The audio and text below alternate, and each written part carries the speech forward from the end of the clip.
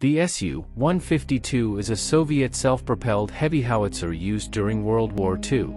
It mounted a 152 mm gun howitzer on the chassis of a KV-1 heavy tank. Later production used an IS tank chassis and was redesignated ISU-152. The Stalingrad counteroffensive, Operation Uranus, exposed the Red Army's urgent need for mobile heavy guns to destroy German fortifications. At the time, Soviet frontline ground units did not possess sufficient firepower to deal with pillboxes and other fortifications. Close support of artillery and combat engineers was an important factor in the success of Operation Uranus. However, with rare exceptions, Soviet guns and howitzers at this time were towed rather than self-propelled. This lack of mobility was exacerbated by the absence of roads, the presence of deep snow, and a scarcity of artillery tractors. Towed guns were also vulnerable to counterattack while moving, especially since they were often hauled by horses or their crews. The 152 mm heavy howitzers were particularly difficult to maneuver owing to their great weight. They were incapable of crossing rivers on anything but tank bridges and were prone to being abandoned after becoming mired. In November 1942, the State Defense Committee therefore ordered the development of a heavy self-propelled gun with a 152 mm ML-20 howitzer. The assembly of the first prototype began on December 31, 1942. It was completed after 25 days. Plant trials on January 25, 1943. After a number of successful plant tests, the more stringent state tests began. On February 14, 1943, the State Defense Committee accepted it for Red Army service and immediately launched it into mass production at the Chelyabinsk-Kirov plant. The muzzle velocity and external ballistics were identical to the original towed ML-20 gun. Although designed with no consideration for the anti-tank role, the SU-152 proved to have surprisingly good anti-tank capabilities due to the main gun's extremely heavy high-explosive projectiles. Purpose-built anti-tank guns of the period usually relied on small, high-velocity solid projectiles, optimized for punching through armor. Since the SU-152, like all SU-series self-propelled guns, was not designed with tank killing in mind, no AP projectiles were issued to crews and no initial tests against armor were conducted. However, tests performed on captured Tiger tanks in early 1943 showed that the SU-152 was able to destroy them at any range with some reliability by dislodging the turret through blast effect. This discovery spurred massive SU-152 production and the formation of self-propelled artillery units, which then functioned as heavy tank destroyer battalions. The SU-152 was produced in large numbers throughout 1943, with the first SU-152s being issued to new heavy mechanized gun regiments raised in May 1943. The first regiment arrived at Kursk with only 12 guns, and was brought up to its full strength of 21 guns during the fighting. Disadvantages of the vehicle included a low rate of fire due to the heavy ammunition, low ammunition storage, and a cramped and unergonomic crew compartment. Its armor protection was only adequate.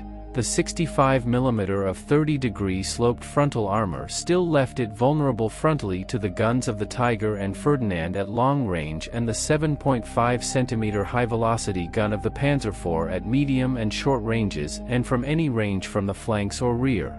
This made it most effective for use against entrenched enemies, where the German heavy tanks' advantages could be nullified and the SU-152s could utilize their one-shot kill potential. Since it was intended as a self-propelled artillery piece rather than a true tank destroyer, the SU-152 was generally issued with standard high-explosive rounds rather than armor-piercing projectiles.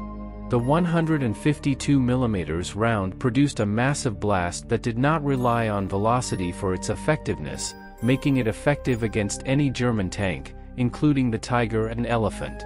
It was capable of dislodging the turret of a Tiger tank at any range, and numerous German armored fighting vehicles were claimed destroyed or damaged by SU-152s during the Battle of Kursk. However, it proved less reliable at permanently destroying the Ferdinand heavy tank destroyer, whose bulkier, simplified design was more resistant to non-penetrating blast. While the Russians knocked out at least 7 German Ferdinands in SU-152 ambushes at Kursk during one operation, German after-action engineers were able to repair, recrew and return nearly all to battle the next day. This has been attributed to the gun's blast killing the crew and destroying the vehicle's interior via concussion and spalling without harming the ammunition supply or chassis. Soviet SU-152 crews were ordered to continue firing at incapacitated tanks until their turrets were knocked off, but the Ferdinand did not have a turret.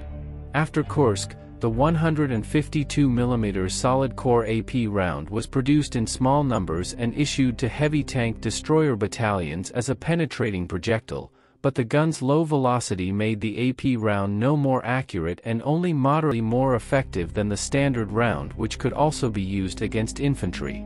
After Kursk, the SU-152 played an important role in destroying German fortifications during the Operation Bagration offensive, this being the vehicle's original design goal.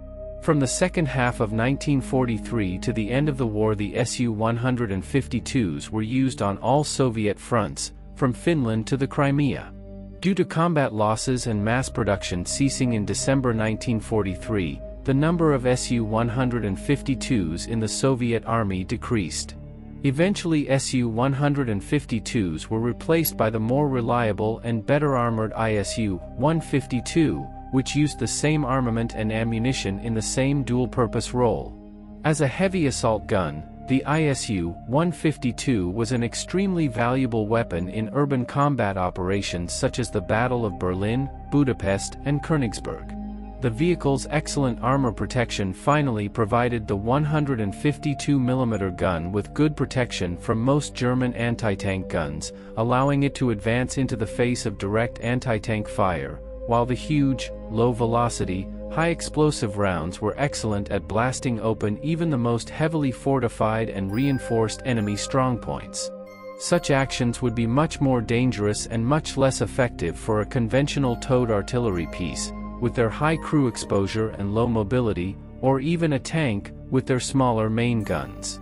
When supporting tanks, the usual tactics of the ISU-152 were to be used in the second line of the attack order, 100 to 200 meters behind the attacking tanks, which were usually IS tanks with equal mobility. The ISU-152, like the earlier SU-152 and contemporary ISU-122, was employed by independent heavy self-propelled artillery regiments. Between May 1943 and 1945, 53 of these regiments were formed. Many of them were reformed tank regiments, and employed similar direct fire tactics as used by tanks when supporting infantry. Each of the heavy regiment had 21 guns, divided into 4 artillery batteries of 5 vehicles and the commander's vehicle. For support, these heavy regiments had some supplementary unarmored vehicles such as trucks, jeeps, or motorcycles. In December 1944, Guards' heavy self-propelled artillery brigades were formed, to provide heavy fire support to the tank armies. They were organized along the model of tank brigades, each with 65 ISU-152 or ISU-122 self-propelled guns. To minimize the risks of being knocked out by Panzerfaust-equipped units during urban operations, the ISU-152 usually acted in 1 or 2 vehicle detachments alongside infantry squads for protection. The infantry squad would include a specialist sniper or at least a sharpshooter, some submachine gunners and sometimes a flamethrower. The ISU-152's heavy-caliber machine gun was also useful for targeting Panzerfaust gunners hiding on upper floors of city buildings or behind protective cover and defensive barricades. Effective teamwork between the ISU-152 crew and supporting infantry allowed them to achieve their goals with minimal losses, but if such tactics were not adhered to, the attacking vehicles were easily attacked and destroyed, usually through the weaker armor on the roof or rear compartment. I hope you enjoyed this episode, and to make sure you don't miss my future work, please make sure you are subscribed to my channel and press the bell notification button. Thank you and see you in the next video.